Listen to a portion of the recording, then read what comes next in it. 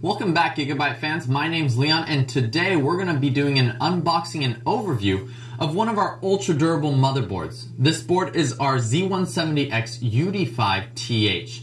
The TH at the end of that model name represents Thunderbolt. So we're going to go over the outside of the box, and then we'll take all the parts out and we'll look at the board more in depth to show the different technologies that we've placed onto it. So from the outside of the box, you can actually see it supports DDR4. The fact that it's a Z170, we know that it's using the newest Intel chipset, the new 100 series. It supports the DDR4. It has Thunderbolt 3, like we mentioned earlier, with dual connectors. It supports USB 3.1, since we're actually using the official Intel chip. And we also have HDMI 2.0 support. And right here, like we mentioned, it's using that Z170 chipset from Intel. Let's turn it around and you guys can see what else we have on it. On the back, you can actually see that we have the spec differences or benchmark differences of Thunderbolt. So from Thunderbolt 2 being at 20 gigabits per second, we're now at Thunderbolt 3 with double the bandwidth. So we're at 40 gigabits per second. Overall, for the number of devices that these connectors can support, it supports up to 12 devices. But at the end of each channel, you can actually have a 4K display. So that sort of brings you up to 14 devices if you're counting that display as well. We also have the USB Type-C connectors, 2 of them, which are used for Thunderbolt and USB 3.1. And then because, like I mentioned earlier, we're using the official Intel chip, so we do have that extreme performance and 32 gigabits of bandwidth capable for that controller to use for your USB 3.1 devices. And of course, we always use long lifespan, ultra durable, solid black capacitors. We have the 2-ounce copper PCB design. We've also introduced metal shielding previously before, and we'll talk about it a little bit more in our video. And we also have Gigabyte's exclusive amp up audio technology, a built-in advanced turbo B clock for overclockers or people who want to push the limits of their system, as well as the next generation M.2 with PCI Gen 3x4, and an Intel Gigabit E LAN, and also the HDMI 2.0 connector. Alright, so let's open the box up and we'll show you guys what you get inside, and we'll also cover the board in a few minutes. Now that we have all the accessories out of the box and the board right here, let's go over the accessories so you know what you get.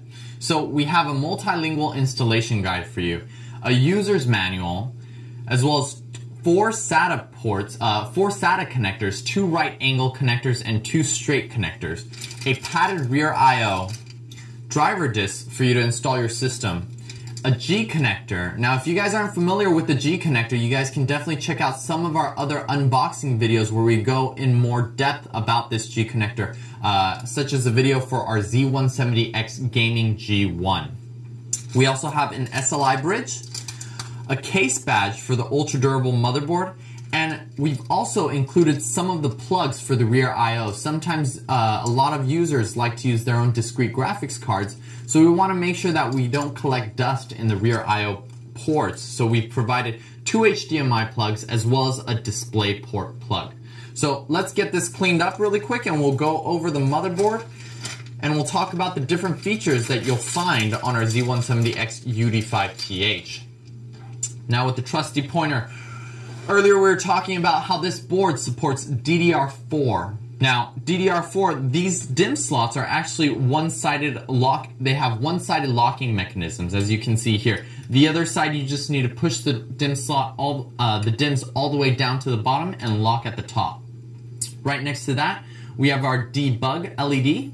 We have a clear CMOS switch, a power button, and a reset button. These are very useful when you're testing on an open bench before you put the board into a case to make sure that it works, that your system works.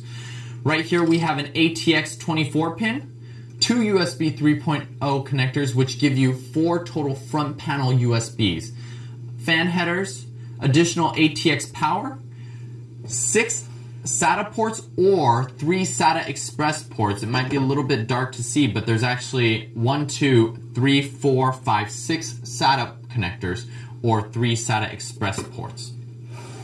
We have our front panel headers, and this is where that G connector is going to go for any of you guys that want to do some cable management. It's very useful for you guys to use there as well as during the installation. We have another set of fan pin headers. We have two USB 2.0s for a total of 4 as well in the front panel. We have a TPM pin header. We have COM port pin headers, and then your front panel audio. So right here, these are mainly most of the pin headers that you'll find on the board, along with some of the fan pin headers around the board and your CPU power connectors. Right here, you can actually see that we have 3 PCI Express slots that look a little bit different from what some of you guys are used to. These are actually covered with the GIGABYTE one-piece stainless steel metal shielding.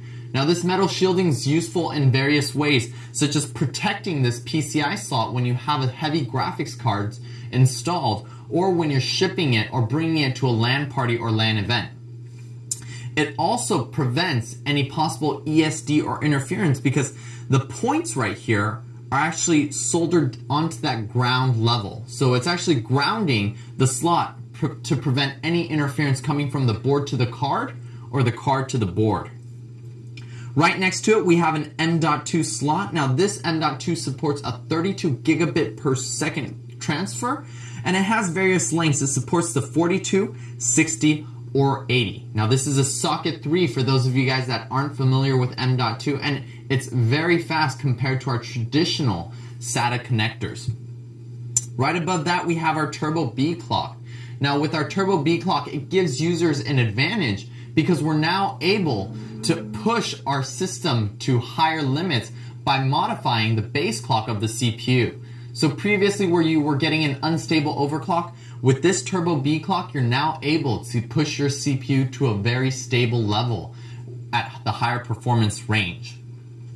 Alright, so moving down to the audio section, right here you can actually see that we have this yellow trace path, and this noise guard actually prevents any interference from the digital side of the board to the analog side of the board.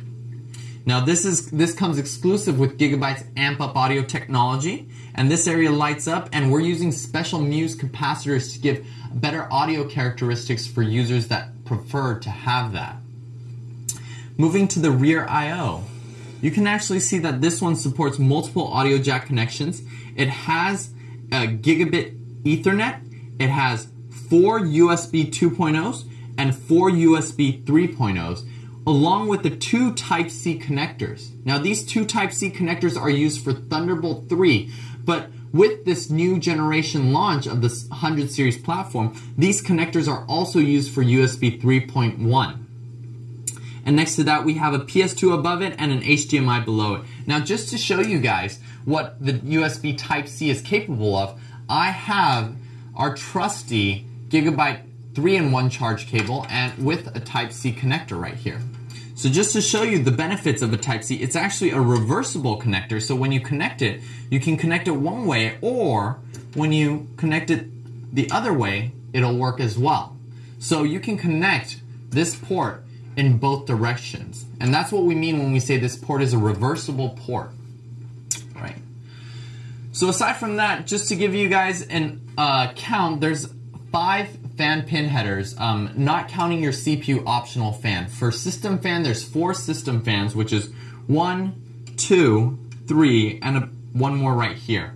We have one for our CPU fan and another one that's called CPU optional, which we use for a water pump, and you can actually set that to run at 100% because you need that water pump flowing all the time, as it doesn't make that much noise, but it needs the power to run.